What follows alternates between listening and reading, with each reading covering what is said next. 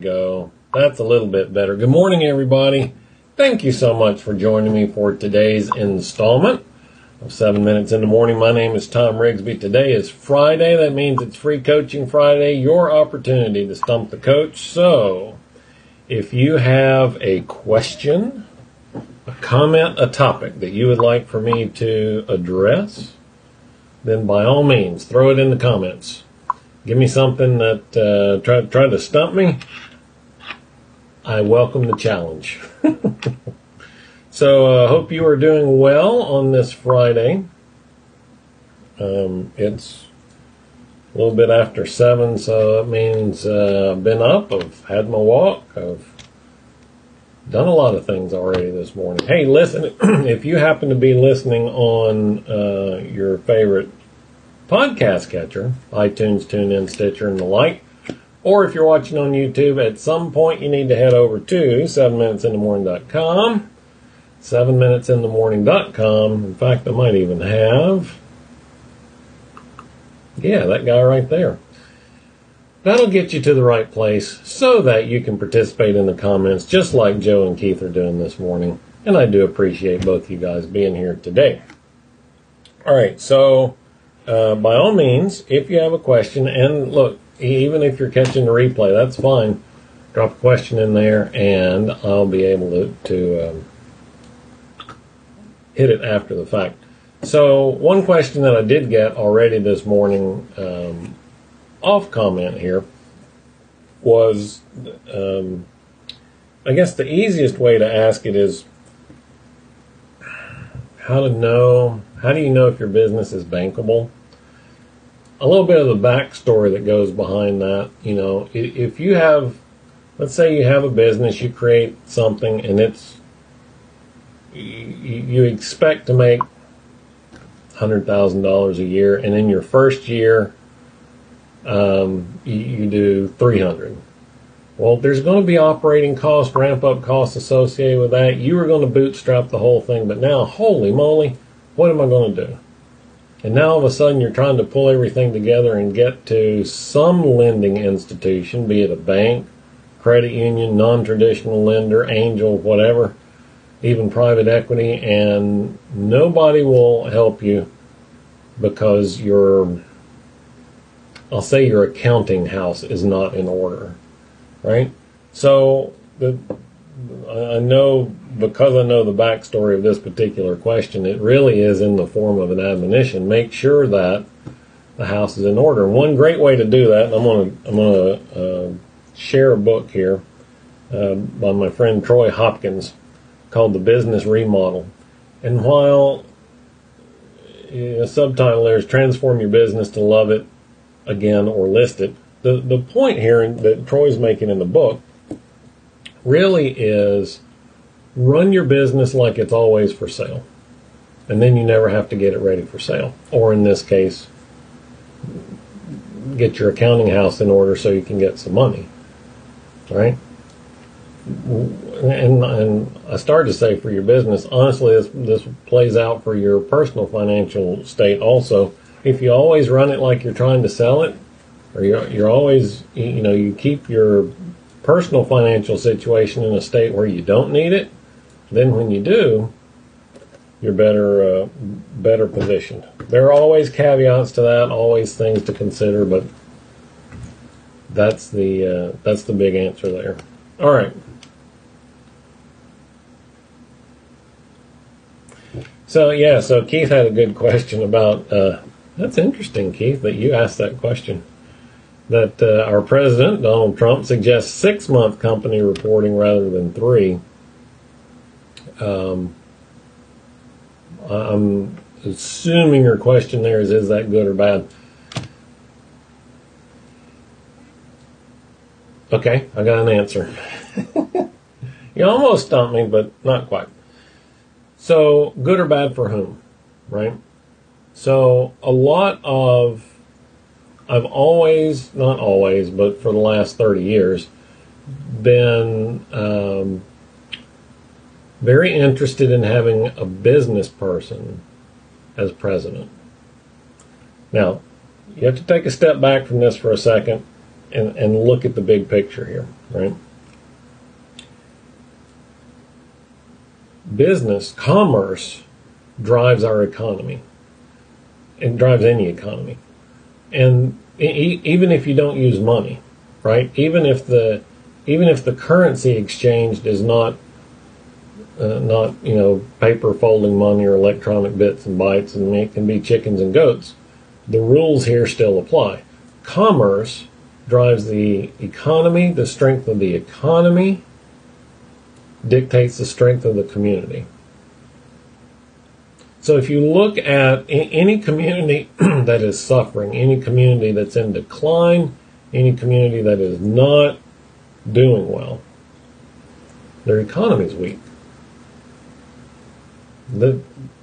Maybe not non-existent, but definitely weak, and definitely not growing. So what the business owner, what the business person understands, and this is why I've been very interested in having a business person as president, what they understand is commerce and economics. They've understood it on a micro scale, and when you get to be a business person doing deals, building buildings and whatnot the size that Donald Trump has done, then you begin to understand economics on a macro scale as well. Right? We can look at our business and think 3 months or 6 months, big deal. His projects are 6 years. His projects span presidencies. Right? So his view has to extend beyond just the current market conditions. All right. So now with that part in mind, these types of changes, who do they benefit? Well, they definitely benefit the business owner from the perspective that it removes some of the administrative burden of running the business. And this kind of goes back to the role of government. You're going to get me off and talking politics, Keith. I try to avoid politics. Is the role of government to protect us from ourselves, right? If that's the case, then businesses should report every month to make sure they're doing it correctly.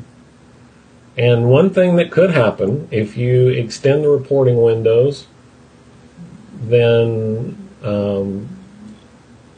either mistakes of ignorance or mistakes of nefarious basis can occur, and they don't show up as quickly.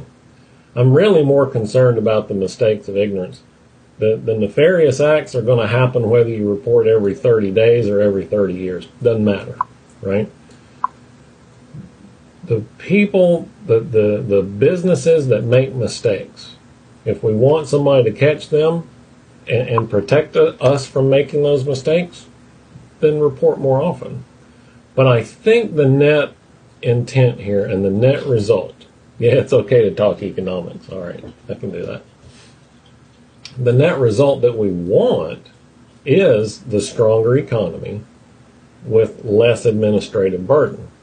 If I have to spend less of my time managing the business, I won't say it that way. If I have to spend less of my time filling out paperwork for a quasi-interested third party, then that gives me more time to focus on working on the business.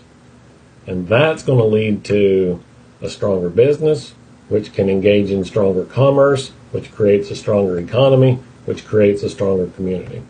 So I think the net, and I will add that if a business is dependent on the government or some third-party agency to make sure that they don't do anything wrong, they're not going to be in business very long anyway. Because the reality is, whether it's 3 months, 6 months, a year, even 30 days, you can screw it up pretty bad in 30 days. And if you're not doing the things you need to do to run the business successfully, it's going to fail. So whether somebody is watching you or not, it's kind of like the old saying, if a tree falls in the woods, does it make any noise? Yeah, sure, it makes noise. There's nobody there to hear it. And if your business fails, whether somebody's watching you or not, if you're doing the wrong things, it's still going to fall. whether anybody's there watching it or not. So think about, and let me try and put a daily bow on this topic. Keith, now that you got me off talking about this, economics. I personally believe the two most important topics that we should teach our children are critical thinking, problem solving skills, and economics, because those two things drive everything else. There is no need for math if we're not solving problems, right? There is no need for writing if there is no commerce, right? And economics also explains a lot more than just monetary systems and commerce. It explains, one whole area of study in economics is called game theory. And you can apply that game theory not just to economics, but to life in general, right? So when you are thinking about this little bubble that we all live in, right, our sphere of influence, both outward influence and inward-facing influence, take a minute today to look around and think about the effect. Try to pick out the economic effect and the critical thinking effect inside your sphere of influence. That's a critical thinking problem. Or that's an application for critical thinking. This is how economics is affecting me. Right? Just even if you're just driving down the street, look at the price of gas. What are the economic factors that make this gas station able to sell it for a price that's different than this gas station? Right? Or do they have better capital backing? Do they have a cheaper source? Do they have less overhead? Right? Everything is economics or critical thinking. So just drive around and look, as I tell you all the time, being aware of something is the number one thing you can do to have an influence, to have some measure of control over how it influences your life. Economics influences every life, every day. Every life, every day. Millions and millions of people are wandering around oblivious. Right? You have the opportunity to be aware of what's going on around you. And as you become aware of it, turn the knobs and dials that move the needles in your favor. That's all successful people do, right? Just they are aware, and they make the changes, they expend the effort to take control of their outcomes. All right. Yeah, I agree. Get your own house in order, then help others, then that helps communities. Absolutely. That is the trick, Keith. Amen, brother. We're preaching the same sermon today. All right, that's going to be it for today and for this week. Thanks so much for joining me all week long. I think I've got a pretty good topic penned out for next week also. I want to talk about